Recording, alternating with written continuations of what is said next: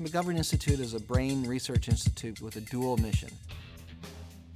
Understand the brain, and then apply that knowledge to help people suffering from many forms of brain disorders.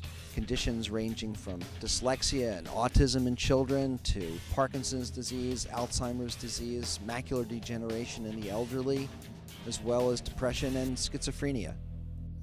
The statistics say that 1 in 4 families are going to be affected by a brain disorder of some form. These are very severe and painful disorders. They're painful for the people who suffer them, and they're painful for the families, the relatives, the friends. We got to do something.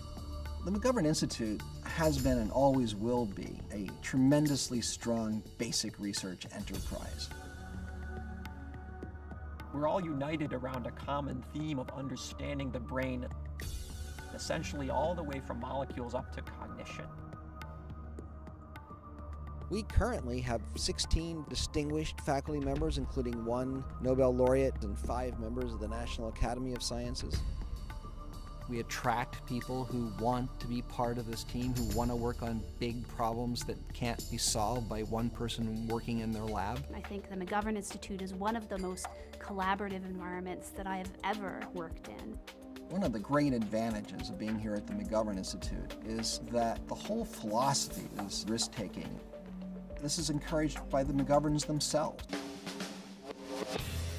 We have created and imbued a sense of entrepreneurial research. We can start research for which no other source of funding is available. I can't think of anything else comparable in the world that would allow radically new ideas from left field to get out there and in one short year have huge impact on the world.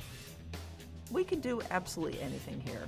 Any kind of expertise we need is right here in this building, right around us.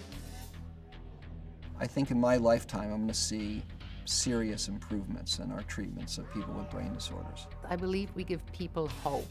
And when there's hope and not defeat or despair on people's mind, progress will prevail and solutions will be found and neurodegenerative diseases will be cured.